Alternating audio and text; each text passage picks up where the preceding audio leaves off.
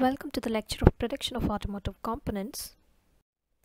In this we'll be discussing about few more gear teeth manufacturing processes. So first we'll discuss about gear shaping.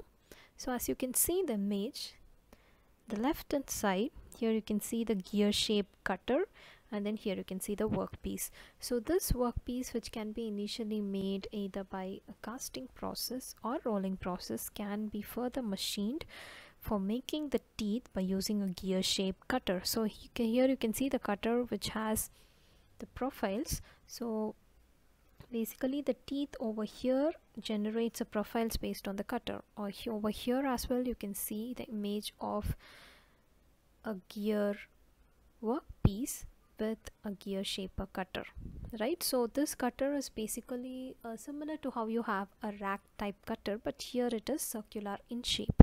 So this rotates and the workpiece also rotates. So when they both rotate, all these profile of gear teeth are being formed. So please go through the YouTube link as well in order to understand this process better. So next, talking in detail, gear shaping is similar to the rack type cutting process, except that instead of a linear type rack cutter, here we have a circular cutter, and both the blank and the cutter, they rotate as a pair of spur gears in addition to the reciprocation of the cutter. So the cutter will not just rotate, but it will also have a reciprocating motion. It will go up and down, and this is one of the generation method processes characterized by automatic indexing, and the single cutter can cover the entire number of teeth for a given combination of module and pressure angle, and hence the productivity is higher. So the cutter is made up of HSS and it possesses proper rake and clearance angles. Talking about the advantages over rack type cutting, here we don't need a separate indexing. Straight or helical tooth, both external and internal spur gears can be produced with high accuracy and finish, and the productivity is also higher. Next, talking about gear hopping. So here you can see a picture of a gear, and on the left is the hopping cutter. So gear hopping process is also basically used for producing the gear teeth. So here what happens, the tool and also the workpiece motions involve the HSS cutter, which has the teeth like gear milling cutter, and the gear blank, apparently both of them interact like a pair of worm and worm wheel. So the cutter behaves like a single or multiple start worm, and this has less number of tool work motions. The hopping machines are much more rigid, strong and productive than the gear shaping machine, but hopping will produce less accuracy and finish, and it is basically used for cutting straight or helical teeth of external spur gears and worm wheels.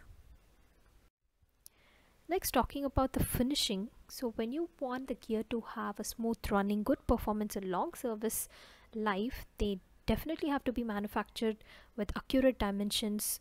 They should have a very good surface finish, and they have to be hard and wear resistive because they will be undergoing a lot of dynamic loading, right? So this can be ensured only by the finishing processes, and when you have small gears that are made by cold rolling, generally they don't need any further finishing. But if a rolled gear needs further surface hardening, only then little finishing by either by grinding or lapping is done after hardening. So the gears produced by die casting, powder metallurgy, extrusion, blanking need finishing, but already machined gears and hardened gears are used for accuracy and for surface finish. They are further, they undergo the finishing process.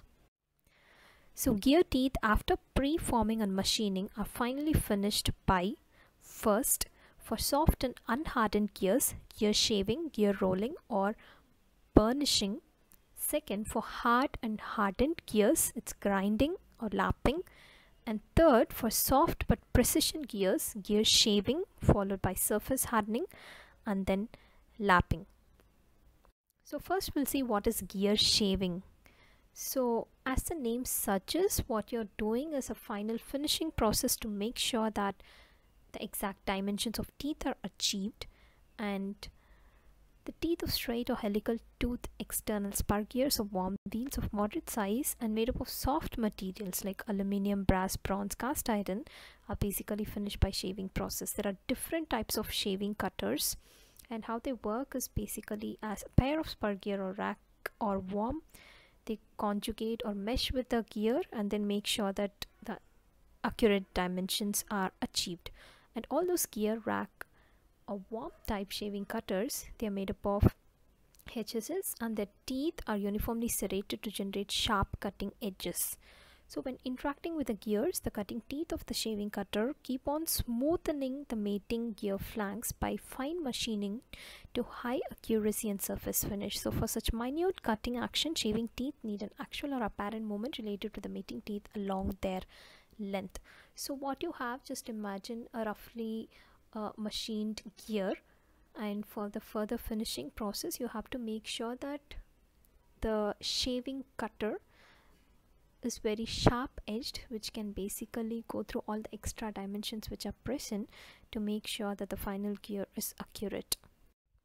Here you can see that this is basically your gear workpiece and this is the shaving machine. You can see that it's very highly sharp, made up of HSS steel. So here again you can see the different type of gear shaving cutters. And last we'll speak about gear rolling or burnishing process.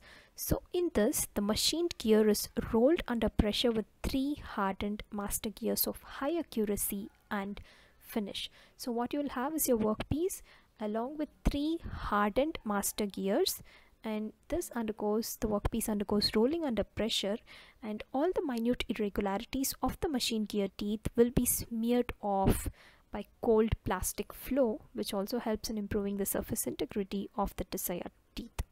So all the extra dimensions which are there will be taken away, smeared off as in removed by using cold plastic flow. So this again ensures that you have a very good surface finish. Thank you.